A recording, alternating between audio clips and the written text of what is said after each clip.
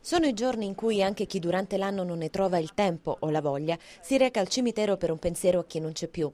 In tanti di buon mattino comprano un mazzo di fiori o una pianta, piccolo omaggio sulla tomba dei propri cari.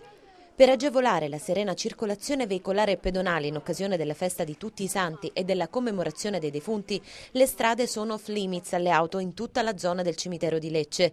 Il comune ha adottato, come ogni anno, un piano traffico ad hoc fino al 4 novembre. Il cimitero resta aperto dalle 7 del mattino fino alle 18, ore durante le quali sarà sempre attivo il servizio navetta gratuito. In realtà le limitazioni maggiori partono proprio dalla giornata di oggi e quella di domani, con divieti di transito e fermata praticamente in tutta la zona interessata. Si tratta di un provvedimento che è già stato utilizzato e valutato lo scorso anno.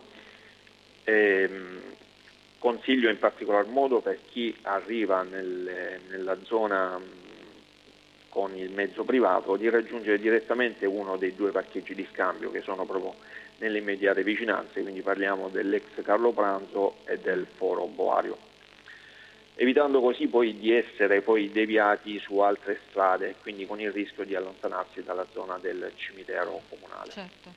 Da questi piazzali sarà possibile comunque utilizzare i bus navetta, che sono attivi e gratuiti dalle ore 7 alle ore 18 di queste due giornate, di oggi e di domani, per raggiungere con tranquillità e comodità l'ingresso del cimitero. Per chi invece ha a disposizione un servizio, un mezzo a servizio comunque di portatori di handicap, di raggiungerlo direttamente da Viale Taranto, quindi con l'accesso su via di Valesio. Dunque il consiglio per tutti è di lasciare l'auto nei parcheggi di scambio, l'area dell'ex Carlo Pranzo e il Foro Boario. Da lì si può salire a bordo dei bus che portano fino all'ingresso del Camposanto.